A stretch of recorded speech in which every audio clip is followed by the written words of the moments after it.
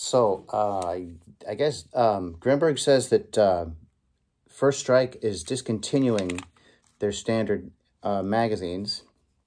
So Grimburg won't be able to modify them to take 12 gram CO2. So they now make this rebuild kit. So you take apart one of your old 8 gram ones for the hardware, and it's really easy to put together. They really did a nice job with that.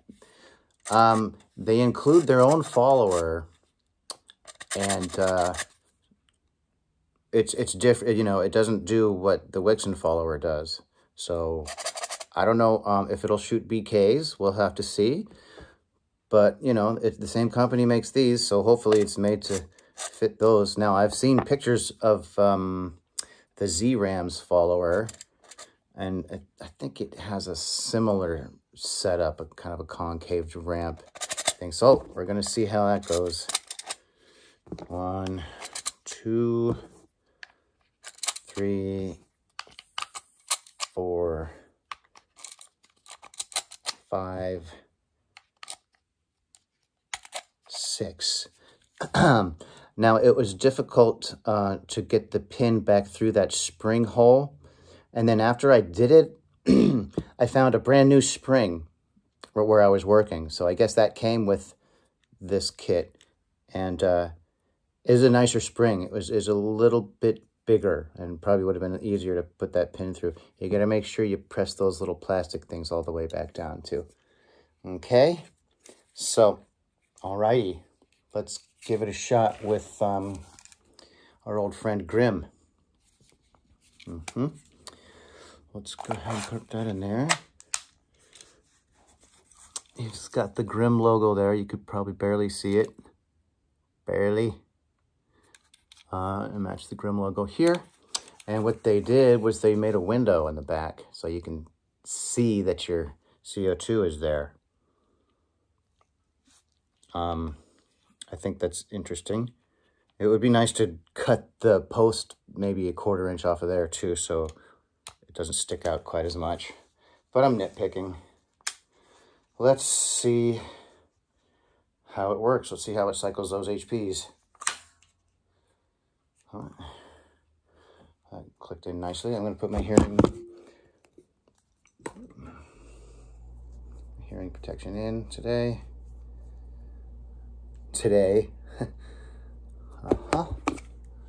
Might as well take a reading.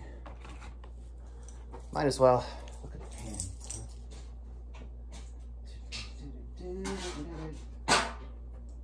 All right, got a little room on this test medium here. I'm going to shoot for that corner behind the t-shirt, jacket, and hoodie.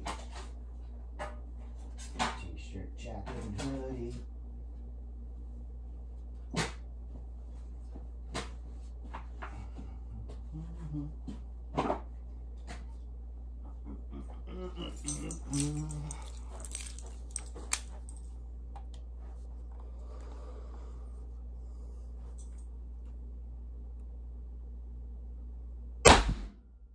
Oh, jeez. Wow.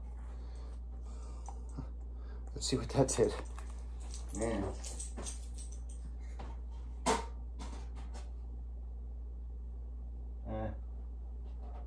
My aim was off. My aim was off and it got it, I think, here. And I think the jacket was kind of hanging a little.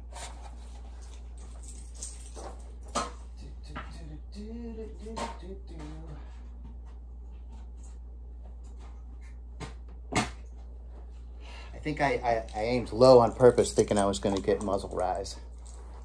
All right, let's do this right. Let's do this right.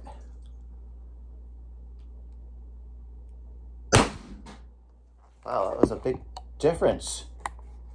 Another shot.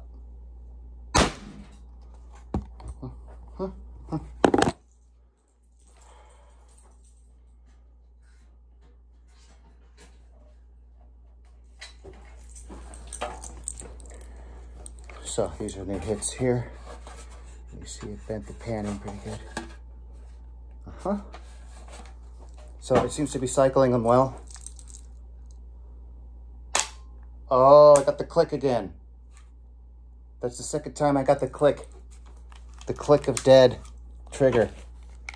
I got them on both of them today. What's going on? This one I turned up a half a turn. Let me get this out. So I don't know what the deal is with this one now. Oh my God. Oh, look at that. Wonder if that had anything to do with it. That's not good results. I'm not even gonna try shooting BKs through there. Jeez. Oh, what? It's not clicking in. Well, it took a lot of work to click. What?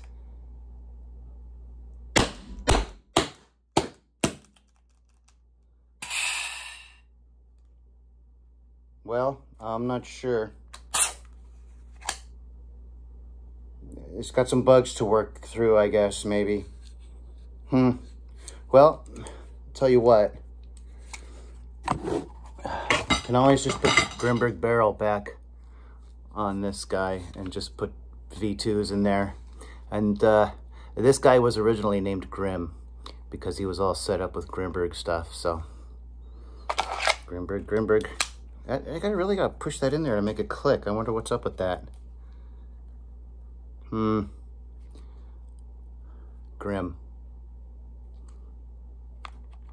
All right, thanks for watching.